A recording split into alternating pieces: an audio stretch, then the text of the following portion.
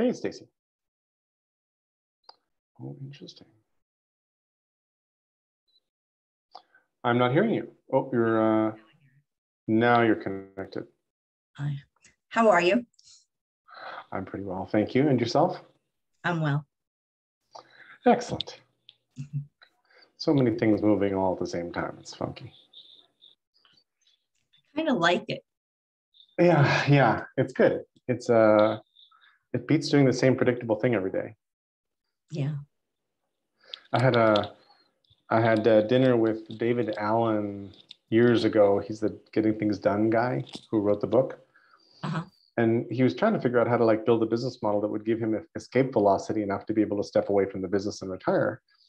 But try as he might, everything he was doing, he was selling books, he was selling workshops, he had merch, he had coaches on the phone to help people, talk people through how to get things done. I'm forgetting one or two other business models sort of all there. He had a staff, they were quite efficient. Obviously, he was getting things done. But one of the things he said that stuck in my head was he was performing the same one-day workshop like 200 days a year. In which he had to show up with energy. Because it was David Allen's Getting Things Done, if he didn't show up at the front of the room, like people didn't sign up. Yeah. So he couldn't offload it. He had kind of made the mistake of sort of connecting his person with his brand. And I we brainstormed, and I don't know how it's gone. I haven't talked to him since, but I was like, wow, like to have come up with a bunch of good things that spark a bunch of people into productive work is awesome. And then to be trapped in the model is not fun. I haven't read the book, but so he came up with a model for other people to get things done, including him, trapped, and including him. Yeah, but he's trapped by the business model of trying to, break free from the same sort of stuff. And his model is easy to explain. So Getting Things Done roughly says, in your head are a whole bunch of things he calls open loops, which is stuff I know that I got to get done. It's in the back of my head, and you hold a lot of these things. These are your to-do things, and your life will be better if you can get all of these open loops out of your head and into a reliable system that you will check on all the time. Okay. That's the key, is that you have to get them into a system that you're going to just work from. And then he shows you how to break things down into tasks instead of big projects. And then he gives you a sort of priorities, like any task you can do in under 2 minutes, just go do it. And then a bunch of other ways, and I'm sure that the whole model has evolved a lot. And then some to-do list applications sort of tune themselves to this model because it's really, it lends itself really nicely to, to-do list prioritization and whatnot. So it's cool. It's cool as a way to get things done. And then what, right? Well, I guess the piece that's missing for me is, what's the motivational piece of it? Like, some things you have to get done, and then there's those things that you want to do. And so what forces you back to doing those things?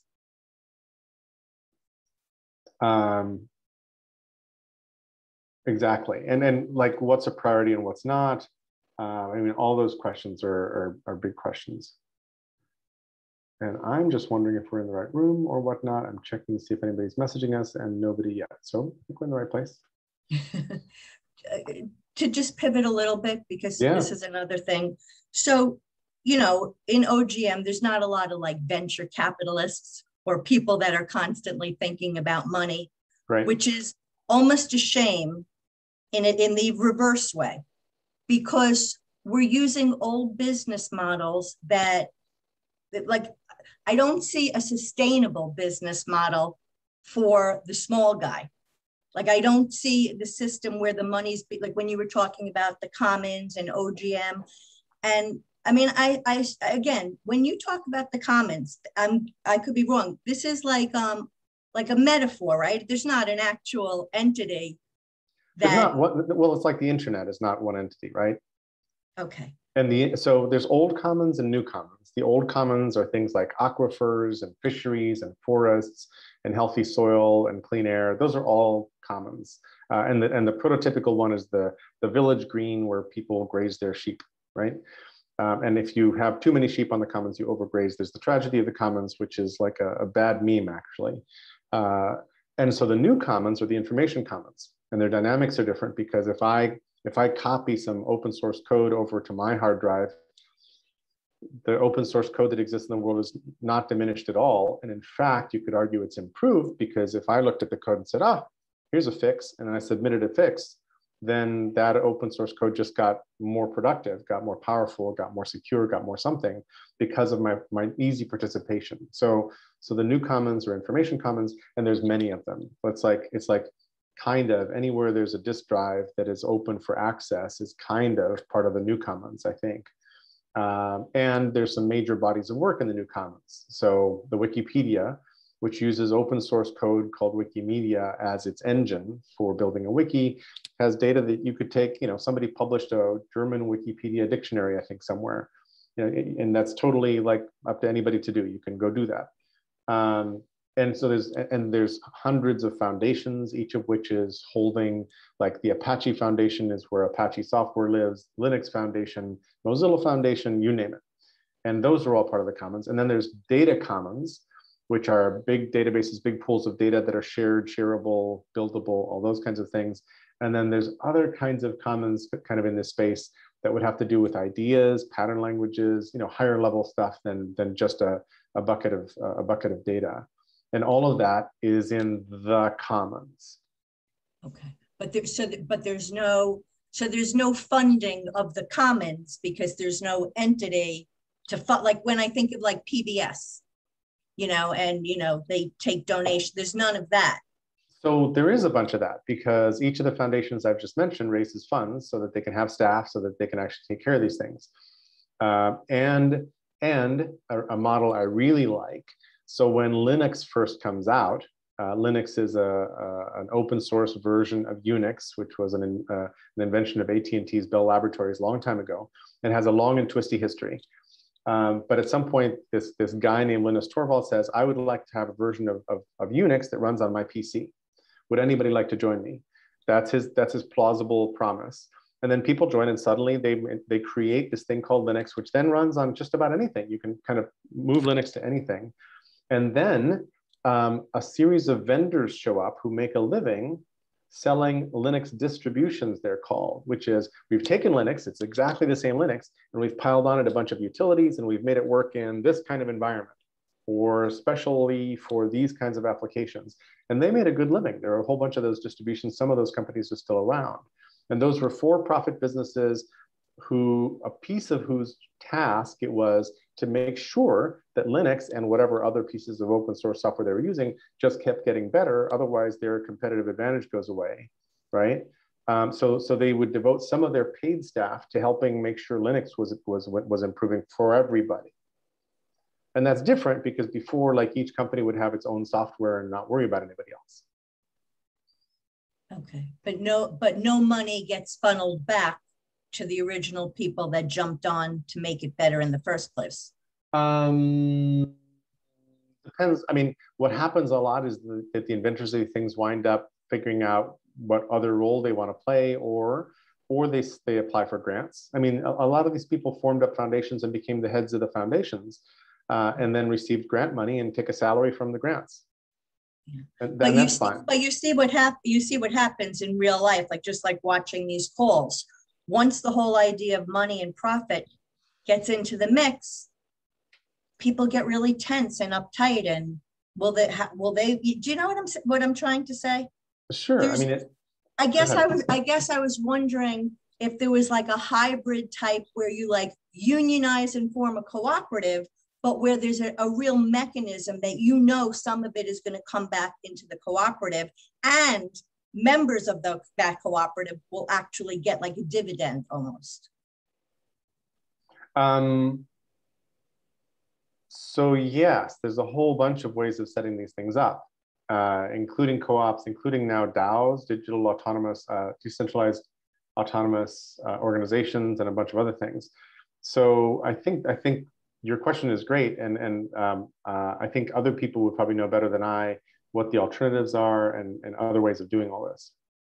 Yeah, I thought a lot about DAOs, and I actually started charting something, but I wanted to ask you that because I wasn't sure if there was actually, like, the other question I had is, why couldn't what you're doing when you're talking about making money, why couldn't that be a for-profit entity with a different arm that was which part do you mean? Your I guess it was designed from trust or yeah. So what I'm envisioning, I mean, there's lots of different models to do this. I used to do a lot of work with the Institute for the Future, which is a nonprofit that was set up like 40 years ago.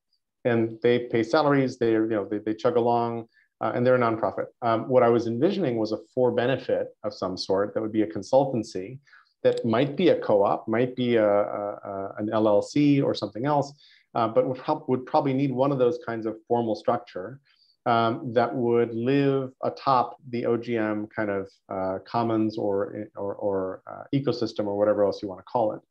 And my wish is that the things that are created in Design from Trust as a consultancy are, as much as possible, fed back into the commons.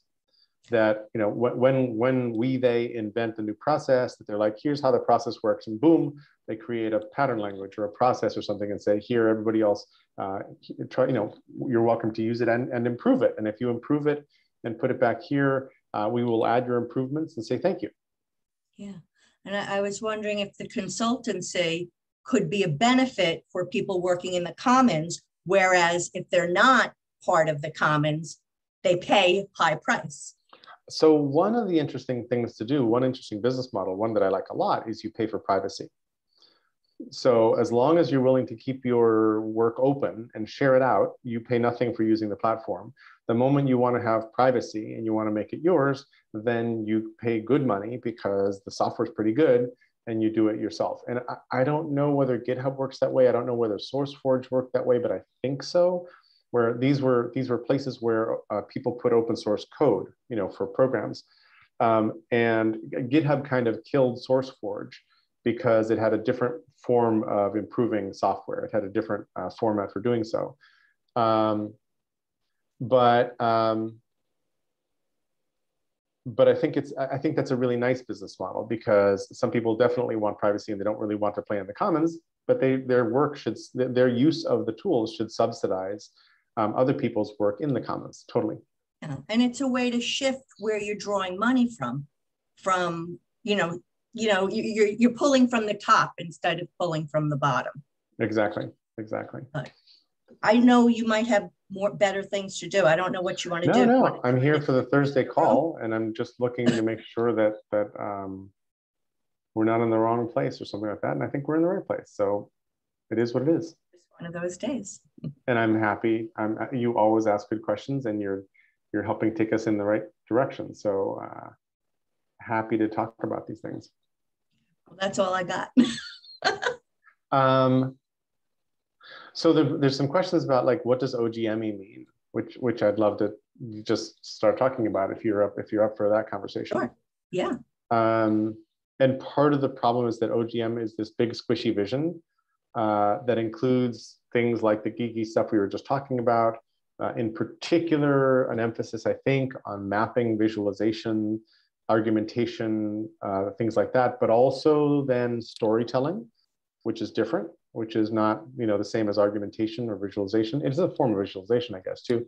And there's this whole layer of, like, tools to do those things. But then OGM also cares about, like, just the nature of discourse and trust, and the fact that if we can't actually sit down with each other, there's no use for these tools of fancy visualization, or even nurturing trustworthy data, because if nobody's going to pay attention to the data, we're all sunk, right? Yeah. And so I think behaving in an OGM-y way or doing OGM-y things means nurturing the commons, means and this is the part we haven't done very much of, which is why it's sort of maybe mysterious or maybe not set down much. But when we start saying things and making claims and making arguments and stuff like that, to actually model them and to actually find, why did we say this, and how does that all fit together, to use the tools that we're talking about for the conversations that we're having.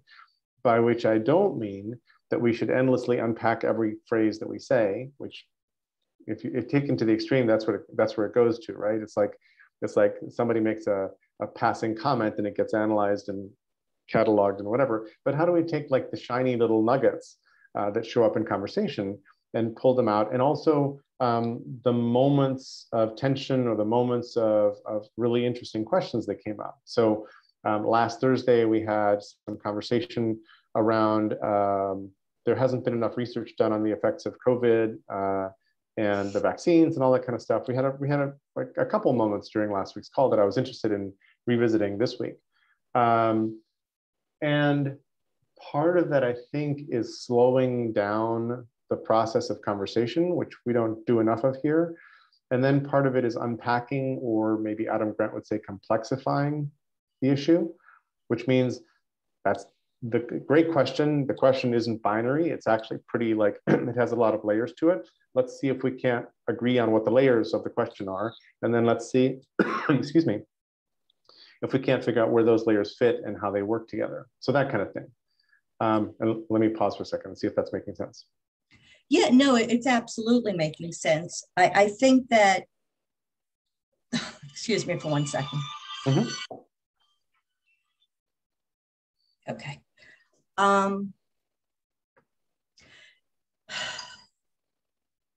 Yeah, it does make sense. The problem is that the examples that come up are so charged, and it would be nice if we could take topics that aren't as charged and run them through the same model, then go back to the topic that's charged. Would be good. I'd love that. And as practice rounds, we could actually sort of sit and do that. So we could set aside a different call and pick a neutral topic and practice that a couple of times. I think that'd be actually super useful. In practice, what ends up happening is somebody asks a really hard question, and then you've got the hard question in front of you, and maybe the only way through that question, past that question, is through that question, and to do the process with the hard question. I don't know. And you know, hard questions bring emotions to bear and make people really present, and sometimes lead to a lot of strife, and sometimes like lead to resolution. But like even shifting the topic from vaccinations to a different drug. Right. That could be the difference right there, because I understand the point. I know myself, when I start to hear people talking about anything that sounds like a reason not to get a vaccination, the wall goes up a little bit. Yeah. But there is some validity there. But it would be easier to show a different drug first, because then you could say, okay, how much emphasis do we put on this? How much emphasis do we put on the risks of this? Let's apply that same emphasis. Now we can continue the conversation. Or maybe we need to step outside of medicine altogether and practice in a different theme, because if we shift to, an argument I would make is, hey, if you scroll back like 150 years, childhood was pretty fatal a lot. Like kids used to die of a lot of things. And we were much better acquainted with death. Like people just died of tuberculosis, which was called consumption, which they tried to go to a sanatorium, but nobody really knew what caused it until they figured it out. Like they were all, and smallpox and mumps and measles and all that, many of them were fatal, certainly polio. And a bunch of others, and we've slowly, chipped away and eradicated a lot of them, gotten rid of one or two, and we have no memory of that. That's a conversation I think is interesting, but it's still very much freighted about medicine and vaccines and isn't science great? And I'm traveling back 150 years in time to try to get away from the present dilemma, but clearly I'm making an argument about the present dilemma in some sense, right? So I don't know how to. I'm not expert in figuring out within the same domain how to find a safer space for the topic, right? Yeah. And I would love to have good advice on how to choose your way through that. So I made friends recently with the author of the Book of Questions. He wrote it back in 1987. His name is Greg Stock, and very interesting guy. And he's figured out almost like an algorithm for asking interesting but sort of neutral questions. Meaning most of his questions come out not politically charged. And there's still questions you're interested in sitting down and answering. And some of them are just hypotheticals. If you were in this situation, you know, if you could live forever but be poor versus blah, blah, blah, which one would you choose? That kind of question. I love that. Yeah. I do the same thing a lot when I start conversations. I think that's a great way to. Well, he's coming up with an app, with a freemium app, you know, all that kind of stuff. So I've had that conversation a little bit with him. And he's, from my perception, not that interested in taking this into political realms. He's interested in this being useful for relationship establishment, trust creation, dating, whatever. Like, you know, it's really a useful dating instrument. It's like, hey, let's sit down and answer a couple of tough questions over drinks. You know, that's interesting. And I'm somehow really interested in, like, how do we take this into the hard conversations? Because we're faced with really difficult things right now, from pandemics to climate to racism and whatnot. And unless we sort out how to get through them, they're going to sink us. Well, the reason I like, you know, what he's talking about for a first question is everybody's going to take the question from their own perspective. And it's a really good clue to see what somebody's needs are, where they're coming from. Exactly.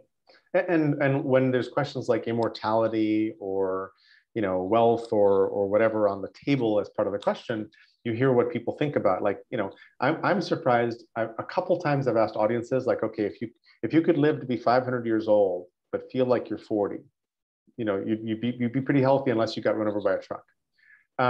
Who would do that? And like, very few people want to live to 500 years. Very few. I would love to. Like, put me on that boat. Like I would love to do that. Yeah, it's a little bit like Groundhog Day, except you never get to repeat the day. Put you there forever. Oh man, that would be a lot of pain. Life is not always easy. That's a lot of. Well, and I think the assumption is nobody else gets to live that long, so you wind up seeing all your friends live and die, live and die, live and die, right? That's clearly hard. That's clearly hard. So yeah. But I understand. I mean, I do understand why you'd want to. It's similar to, you know, people would say, do you want to come back to the, you know, to reincarnate again? And there are times that I say, no way, I'm never coming back. I want to be done. And then there are other times that I say, you know what? Yes, I do. I want to try again. And it would be fun to be something else. And depends. Give me a little do-over. Come on, please. Can I have the do-over? I know, agreed. So again, the biggest issue, and you know, when he talks about questions and relationships, it's really undervalued how important relationships are in business, not just in relationship. On the ground level, people will go further for somebody that they're connected to. Obviously. And, you know, I feel like that gets overlooked a lot. The people that come to OGM, there's a greater concentration here of people that are really, I mean, I find there's a greater self-awareness here. And there's also a greater connectivity to the rest of the world. They see those connections. That's not to say that other groups don't, but there are certain groups that proportionally have a lot less of that. They are less trusting.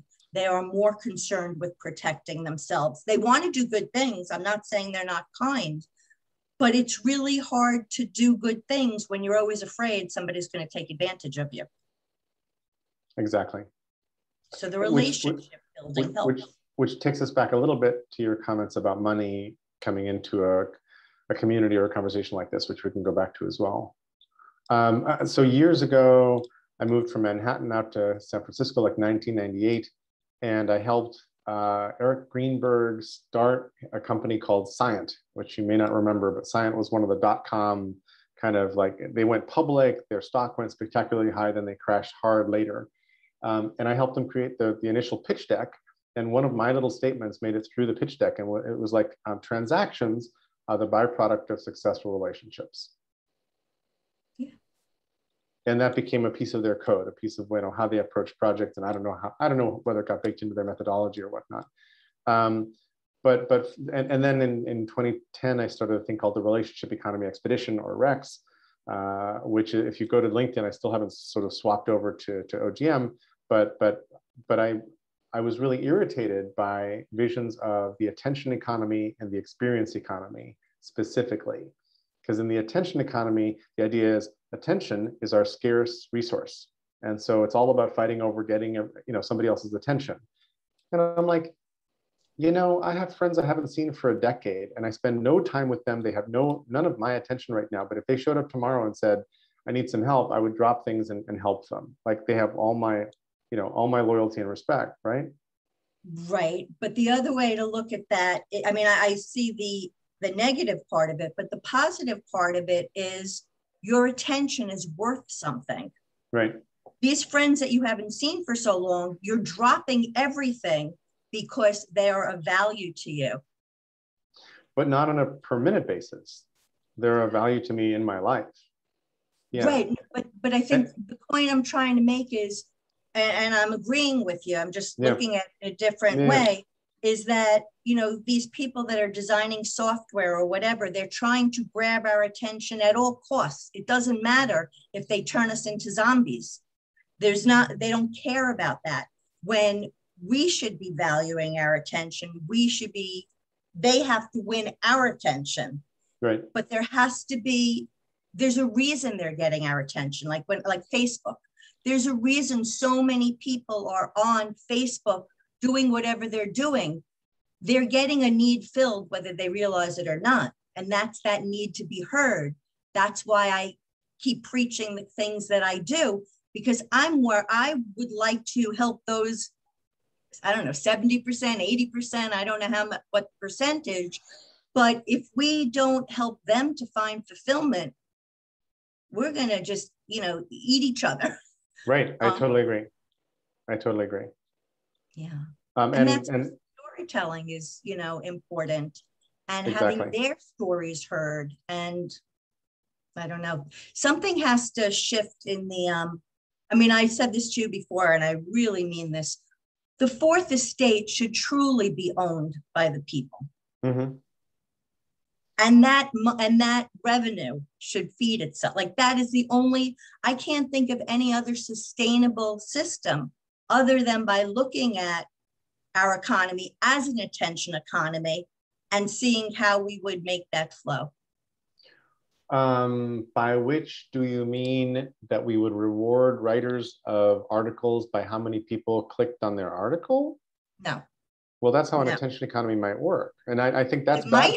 I think that's bad for journalism.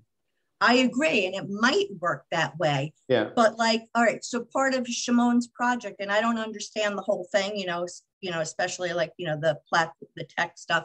Yeah. But if the people were actually creating it, then it's their work product that's being created. Right.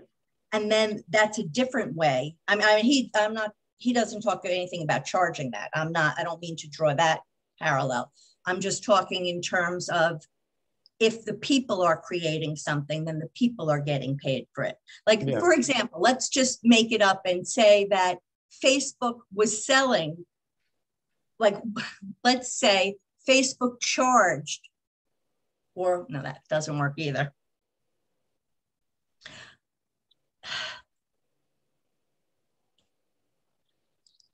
People, well, they do it that way. I always felt that Facebook should pay the New York Times, and then the New York Times should be given to us for free. That would be our payment for our attention. Definitely. That type of a. And I think Facebook and or Google are making some small payments to some media, some news enterprises, but I've forgotten who and how much. But that kind of came across the radar pretty shockingly recently. I don't think that, that hasn't been going on for long, but I think they were trying to do some of that because they're realizing, and Craigslist Craigslist kicked one of the legs out from under journalism, which is part of the reason why Craig Newmark funds a lot of journalism, research and other kinds of things at this point. At least I think there's a causal relationship there because classify. Can you explain that? Sure. So newspapers used to make money from advertisements, classifieds, and subscriptions. those were the three legs of their stool, mostly, right? And basically the classifieds got nuked by Craigslist. Okay, yes. Because Craigslist is basically self-service free classifieds, right? And for your locality with much better search than newspapers were able to provide. And you didn't have to sit down and talk to an operator who was going to misspell your entry, and you weren't being charged by the syllable or the character, and like all that stuff was like terrific. Now I understand.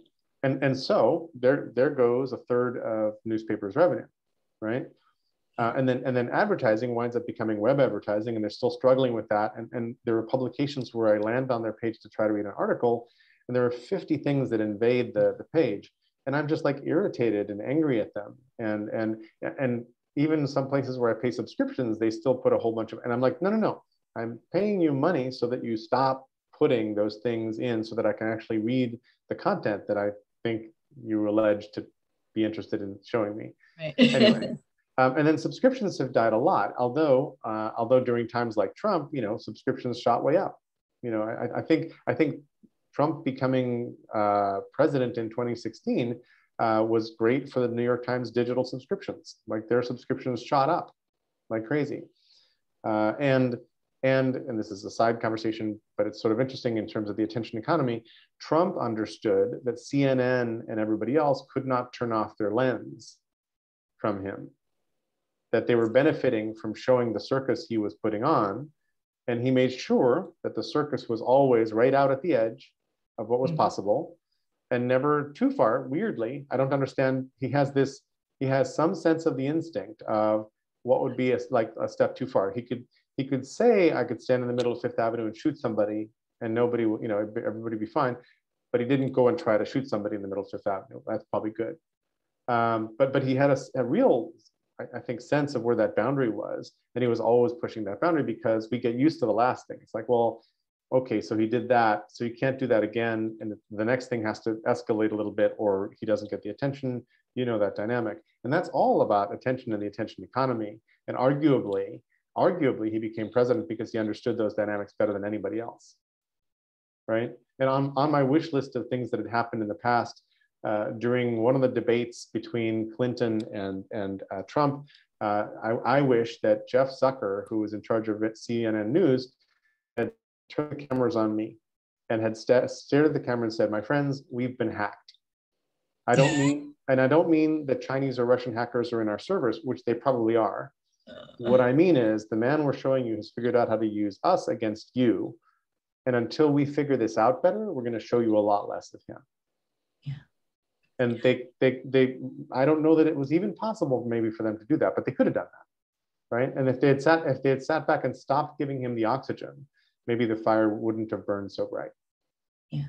Well, you're absolutely right about him in terms of he is really good at lighting the match and walking away. He's a fire ship. He's like, do you know what a fire ship is? No. So you'd have like fleets sail next to each other and try to shoot each other with cannon. One of the right tactics was you take an old ship, one that's like creaky and old, you load it up with turpentine and everything flammable. You push it, you set sail and you shove it toward where the fleet is thickest, and you set it on fire. And sometimes people like sail it close and then they jump overboard and swim back to the fleet, kind of thing. Yeah, Trump was kind of a fire ship for democracy in that sense. And he was an expert at reality TV, so he really understands people's motivations, and he really knows who he can put together to most likely get the desired effect. And exactly. I see. So we've gone into sort of darker waters, but how much could it cost to have a reasonable layer of journalists funded well across the country? Really, like, considering how much we pay for traveling, which I hope we never have to use, why isn't there a service corps, right, of journalists that are going back to what you said? Why are they not subsidized, supported by the government in some sense? Right. And the other thing I want to say is the reason that Trump was able to orchestrate this is that he really understands a lot about human behavior, but particularly about the 80% of the people that aren't doing the big things and the great things. And how could we take that same knowledge? Because basically they want to be respected. They want to be valued. He made them feel that. How do we take that same knowledge about what they're looking for? And as Howard Thurman says, help people to come alive. And there are a lot of very smart people out there. And that's why I keep going back to Facebook.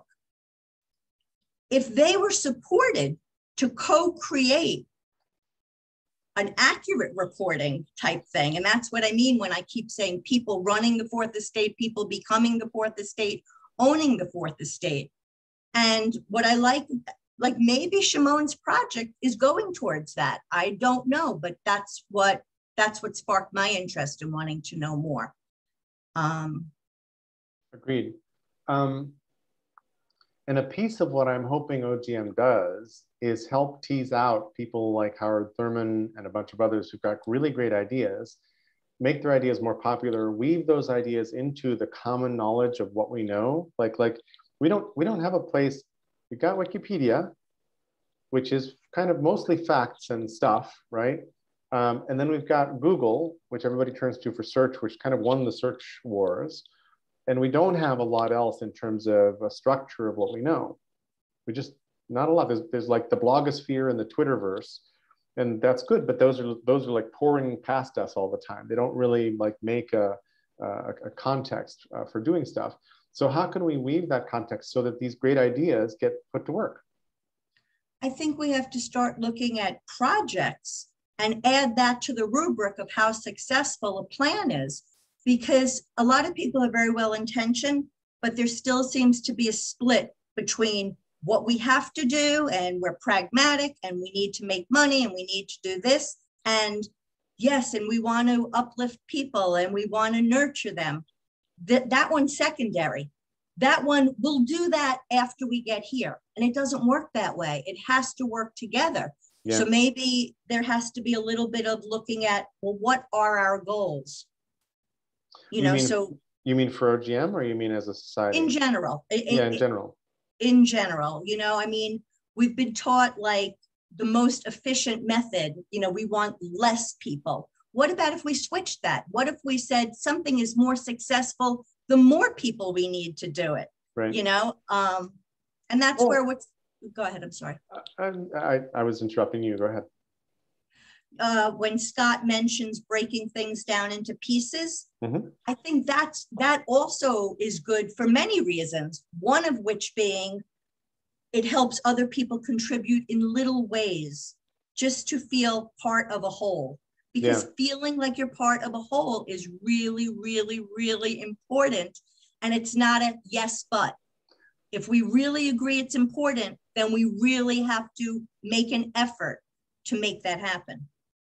So feeling part of a whole is like central here, I think. And for example, I think that there's a bunch of people behind the curtain on the alt-right, the far right, who are busy doing crazy high fives and cheering each other when Joe Bob's Pepe the Frog gif goes viral and really pisses off those liberals and makes the liberals cry. Like whoever's gif won the day that day is feeling really good and feeling a sense of community they didn't have before this thing materialized for them. So for me, a huge reason why a bunch of people have banded together to do this insurgency, and I think of the alt-right as an insurgency that understands a lot of the dynamics of how media work, how power works, all those kinds of things, and they're busy pulling on those levers with all their might, while the left is like, hey, there's social justice. Hey, the planet's on fire. Hey, we've got 50 different issues, all of which are really important, but the left doesn't really pull on the levers in unison much. It doesn't know how, right? And so when you get everybody unified, even if you're a minority, you can actually sort of win power. And that's what seems to have happened. That's where we are right now. We're in this weird position. But this feeling of belonging is super important. Have you ever heard me tell the story of Black September? No. So Yasser Arafat was the head of the PLO, the Palestinian Liberation Organization. He was getting no attention. And then the PLO pulled off the Munich Olympics kidnappings of the Israeli athletes in 1972, which turns into the helicopters blowing up and is a real disaster. And he's got 300 trained kind of terrorist guerrillas in this Black September organization. That's what they ended up being called. Well, that incident gets Yasser invited to the negotiating table. And all of a sudden, Yasser kind of has what he wants, which is he's being invited. So he doesn't really want terrorist incidents to happen right now. But he's got 300 trained killers who are just like thirsty to go out and do some damage. So what do? They put out a call across the Arab Crescent, and they say, young women of the Arab Crescent, the chairman needs you. He creates a dating game for these terrorists, marries them off, gives them a bonus if they get married, gives them a bonus if they have a child. They'll get a TV, they'll get a flat, they'll get an extra $5,000 or something. I don't know what it was. But he basically successfully melts an organization of 300 terrorists. And then they test them a decade later.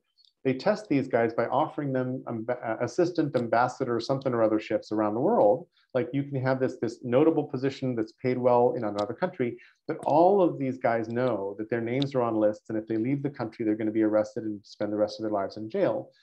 So none of them accept these nice positions because they don't want to lose their families, right? So a ton of this, I think, is about community, and then a ton of it is about how we see our future. If we think our future is going to be crappy, and if we think our kids' future is going to be crappier than ours and than our grandparents, we're going to be willing to break a lot of things or do a lot of dangerous things to try to not have that happen. Well, again, so I'm drawing the parallel between the people on Facebook, especially the people that are on the right, that are yelling the loudest and just looking to fight over anything. Yep. If the way Arafat gave them another road to take, we gave them another road to use those same skills. Absolutely. And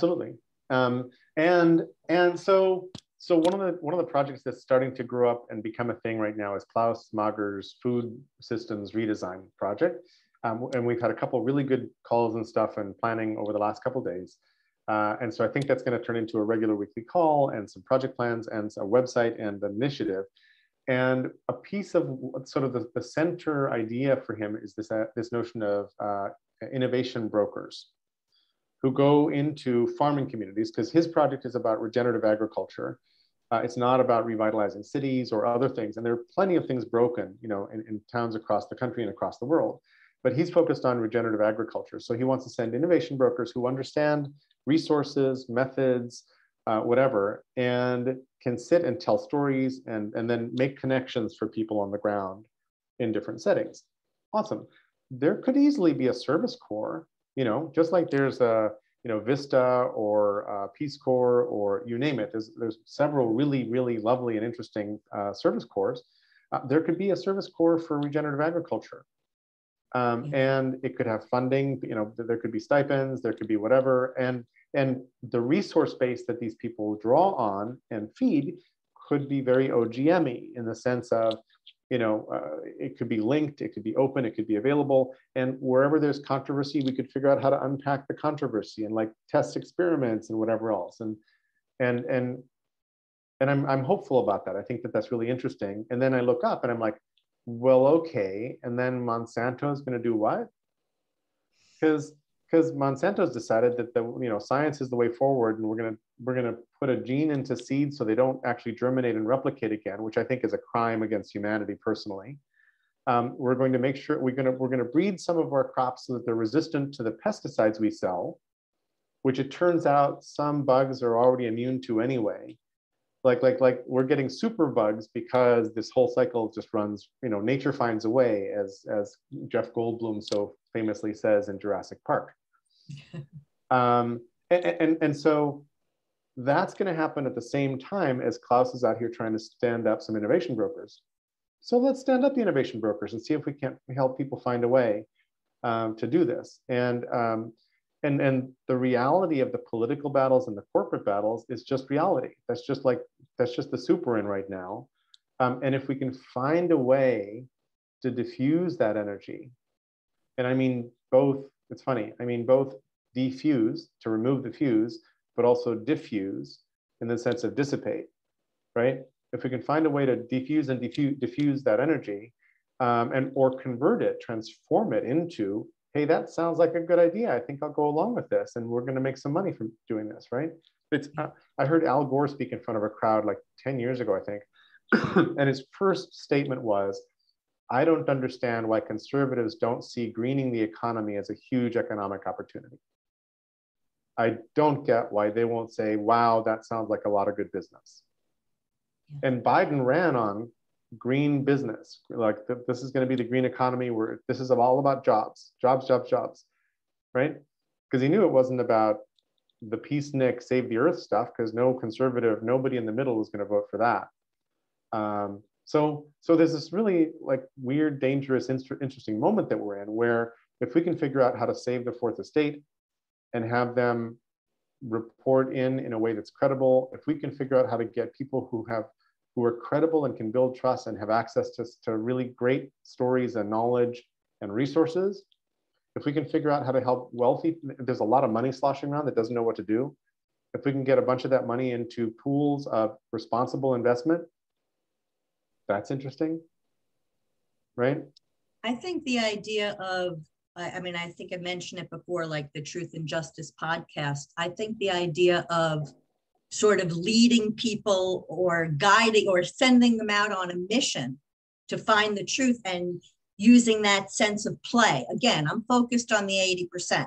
Yeah. You know, I'm focused on the people on Facebook to be able to get them engaged in finding answers, because then they're working together. And I've seen it happen, and it's incredible. The same with, you know, when we talk about Claus's project, and I say, if you had the lesson plan so that the kids were going home and doing their own community mapping and talking to their parents, and oh yeah, the community garden right down the street. And then, you know, you're building that social fabric so that people want to become involved. Yeah, I think that's a huge part of it. This weekend I was up in Woodstock, New York, and I was talking to somebody who, what he does is he starts community gardens. That's what he does. That's what he does for fun.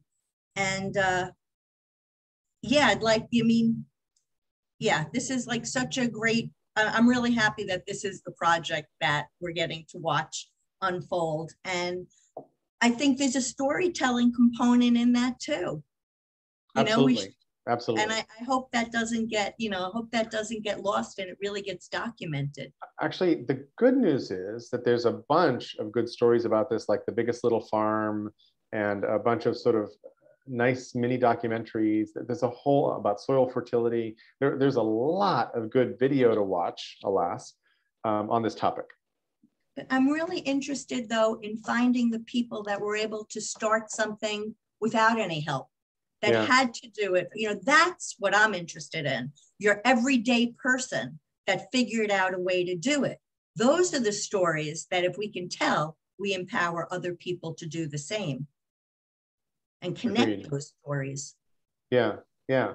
So can you say more about that? Like, do you know any instances, or are you just saying like you want to hear more of them?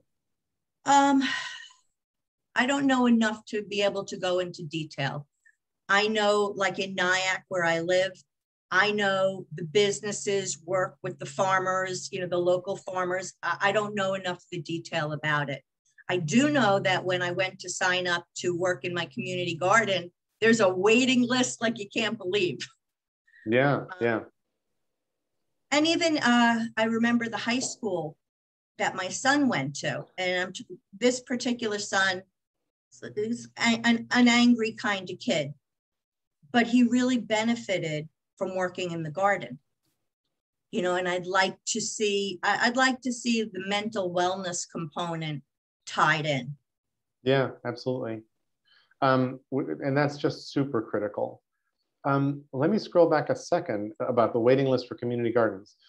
So what that means to me is that there's a lot of demand for community garden, either for working in it and digging around in it, making a piece of the, you know, having your own plot, or just for produce and, you know, veggies off the plot. But I'm assuming it's people who wanted to create their own plot inside the community garden. Correct. And I'm assuming that there's empty plots around. No. There's no land to make other community gardens on?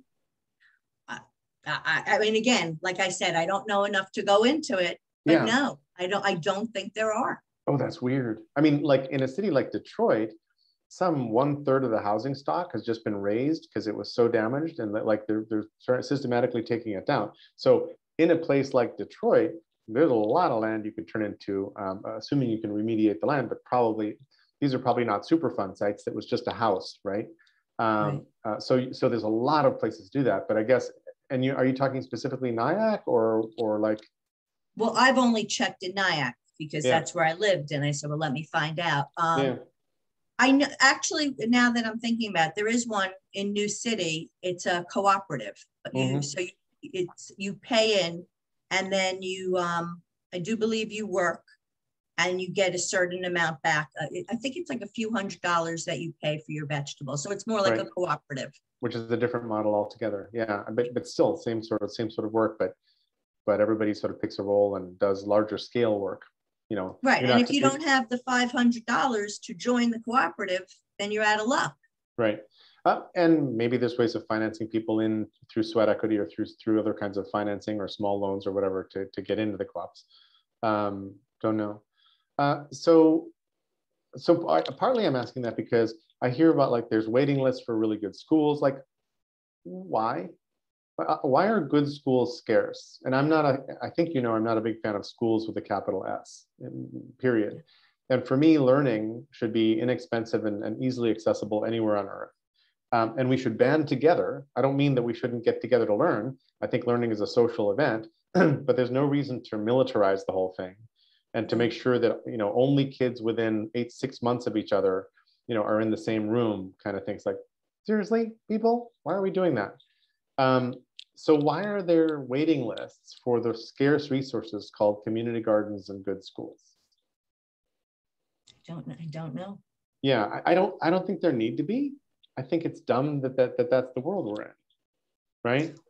Yeah. Well, as far as school, I mean, with schools, I actually think we should have trained facilitators and moderators, and the lessons should be created by the very best. I mean, like I sit here, I watch like YouTube videos of like Robert Sapolsky, and I'm loving it. Yeah. Why not have the best create the video material and then teach people to facilitate and moderate that are qualified? Not, I mean, I taught school when I was in my early 20s. I taught in New York City, and I came in and I was like so excited. I loved being with the kids. Mm-hmm. And some of the teachers, they were old and bitter. Yeah. And they truly looked at the kids as animals. Yeah.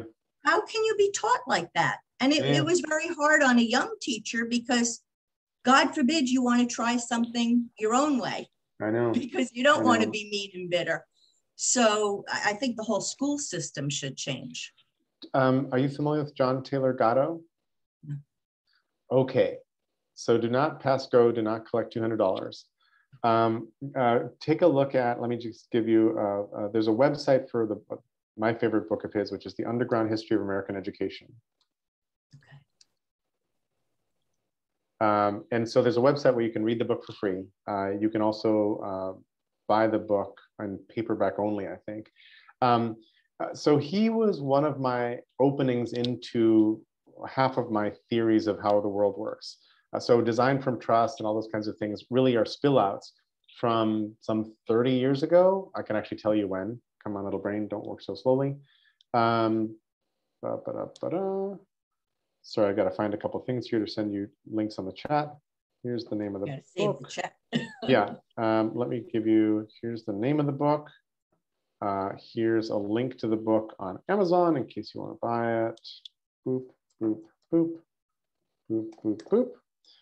Here is This Spot in My Brain, which is, I think, totally worth navigating around. And then, oh, I think this is a YouTube video where somebody read the whole book, I think. I'm not sure. I like that. Yeah, I don't know if it's still there, but it's in my brain as that, if you want to check that out and see if that actually leads to that. And then I know that the book is available online. I'm trying to figure out which one of these it is. Anyway, he has a lot of really, really, really interesting stuff. And he was a New York high school teacher.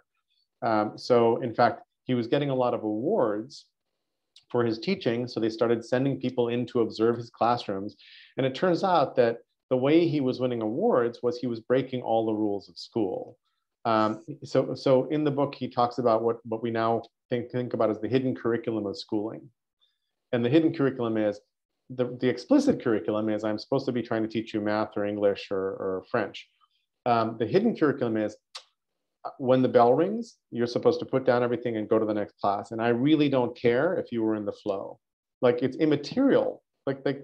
Nobody cares if you were like jamming on the poem and whatever. There is no room for that because you're just a little cog in the wheel. So your job here is to learn how to be a little cog in the giant machine that is the economy.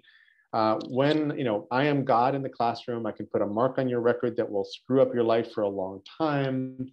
There's a whole bunch of, you will be evaluated by people who will never meet you, who've written these arbitrary tests that I have to give you, all this kind of crap of the hidden curriculum of schooling.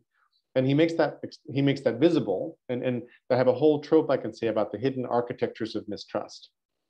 So design from trust implies that we've been designing for mistrust. And yes, we have.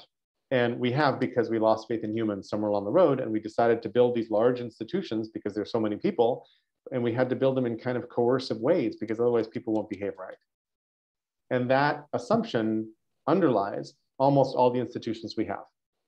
And I'm trying to say, if we did the opposite, if we started like Wikipedia does by assuming good intent and then figured out how to deal with the bad actors late and cleverly, we might have very, very, very, very, very different systems now. Right? And so I'm sort of saying this about every system, but the door opened for me around Gatto, and Doc Searles sent me an essay by Gatto called The 6 Lesson School Teacher. I'll send you a link to that as well. The 6 Lesson School Teacher was kind of my doorway in, and I'm like, oh, holy crap, this is really interesting. My brain is moving very slowly. I think my machine is very confused right now. There we go.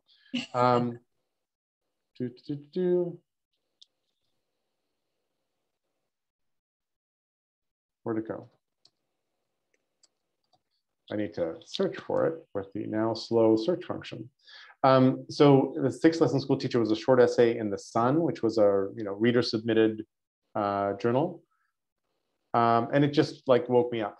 I'm like, whoa, that's really, really interesting. Okay, good. So I think I've got it. My brain's got to stop beach balling. There we go. But copy finally, and now I can paste it into the chat. Okay. So that's the 6 Lesson School Teacher, later rewritten to include 7, 8, maybe even 9 lessons. But this is sort of the start of this notion of the hidden curriculum. And so a piece of what he says in the Underground History is that American educators went to Germany and they witnessed the Prussian military school system that had been set up for Bismarck to create a docile layer of well-educated and kind of prosperous people that would be fans of Bismarck so that he could control power. Our educators copied that system and dropped it in, and they dropped it into 12 experimental schools in Manhattan the first year, and I'm making up the numbers, and I don't remember what year. At the end of that year, there were riots in the streets where horse-mounted police injured parents and children who were picketing saying, this is a terrible system, we don't want this system. The next year, the system was rolled out across the whole Manhattan, the whole New York public school system. And then the system gets rolled out across the country, including in Gary, Indiana. I'm remembering there was like, because Gary was a company town. So there was a lot of this was experimented with in Gary, Indiana, and then flowed across the country from there.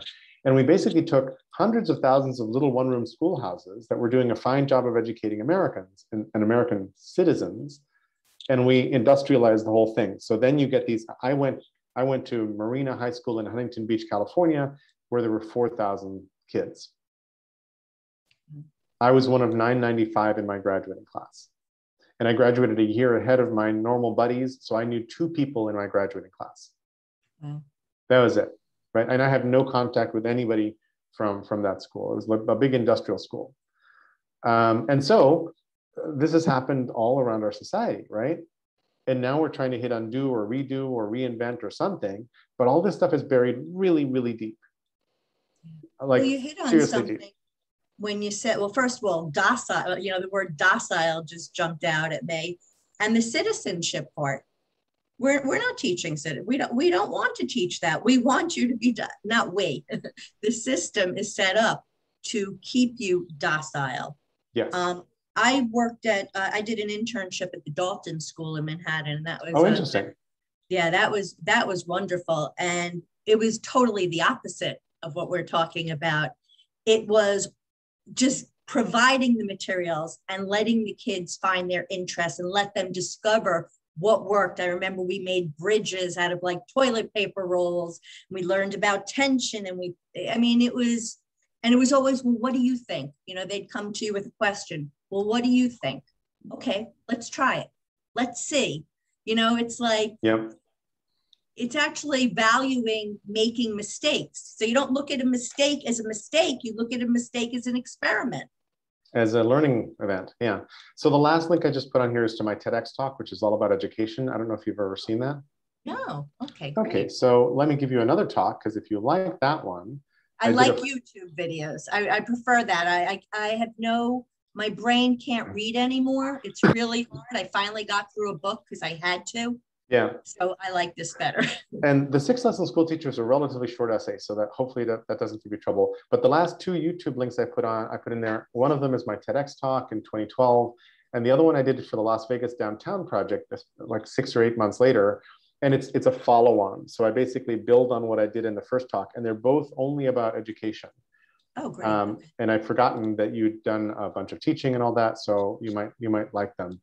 And a lot of the things that OGMiness sort of comes from have roots in these talks, because it's all about trust, how to regain trust, all those sorts of things.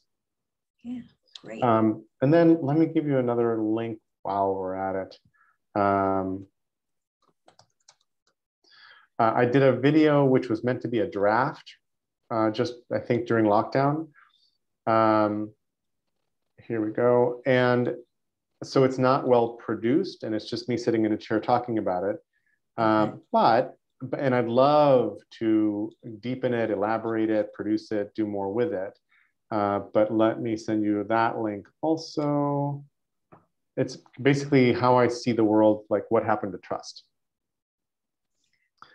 And I think I have a sort of an unusual thesis that it accords with some people who've influenced how I see the world, who are kind of non-standard thinkers. Did you put it in? Yes, there should be a last YouTube link in the chat. The one that ends with P5C. Okay, let me save that. Okay. Yeah, yeah. Sounds good. So that'll keep you busy on YouTube for a while.